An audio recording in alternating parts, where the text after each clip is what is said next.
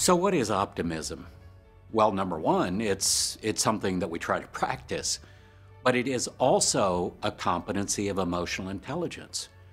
Optimism is probably one of the most important elements of emotional intelligence that help people become more agile, more resilient, and to influence other people.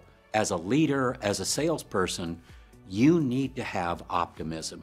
It isn't a false optimism, it's authentic. It is a confidence in yourself and where you want to lead people. It is the ability to be optimistic, to look at the future with hope and with the possibility of wonderful things happening. Again, not painting a disingenuous picture for people, but focused on the good things that can come out of working together.